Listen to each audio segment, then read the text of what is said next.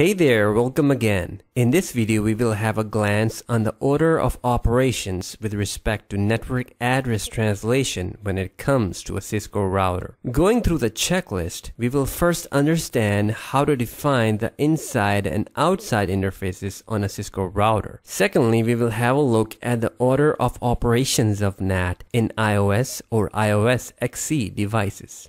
In the previous lecture, we thoroughly understood the terms inside and outside when it comes to NAT. Just to repeat that, inside is where your organization's devices physically exist, while outside is where the devices outside of your organization physically exist. Now, as with any device, a Cisco router cannot know that by itself. We have to define it, and it is defined by the interface level command of IPNAT inside for the inside zone and IPNAT outside for the outside zone. Once they are defined, we can go ahead with configuring our NAT type. For example, static NAT, dynamic NAT, or NAT overload or PAT, which you will see in action in the next video. When troubleshooting NAT, this concept will 90% of the time save your day. For this series, we will keep it really simple. Heading towards Cisco's documentation on the order of operations for NAT with respect to iOS or iOS XE devices, you will see there are a lot of things taken into consideration. But we will focus on the utmost important one for this series, and that is routing.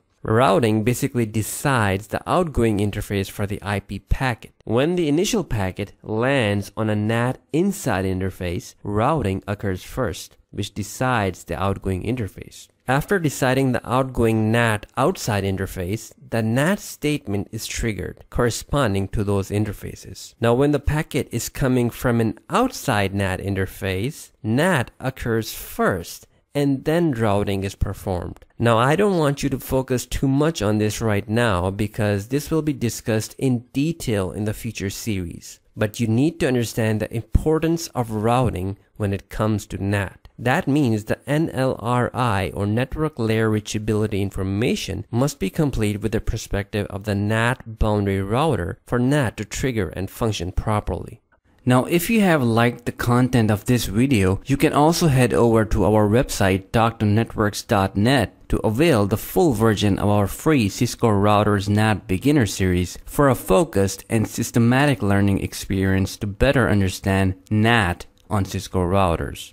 At Dr. Networks, we have quizzes for you after each conceptual lecture for your self-assessment, and there are lab assignments after each hands-on lab we perform, keeping you engaged and laser-focused throughout the course. The course link is in the description of this video if you decide to visit our website. Don't forget to leave a like on this video, and to get notified on each new video, hit the subscribe button and click the bell icon. Well, I hope this has been informative for you, and I'd like to thank you for viewing.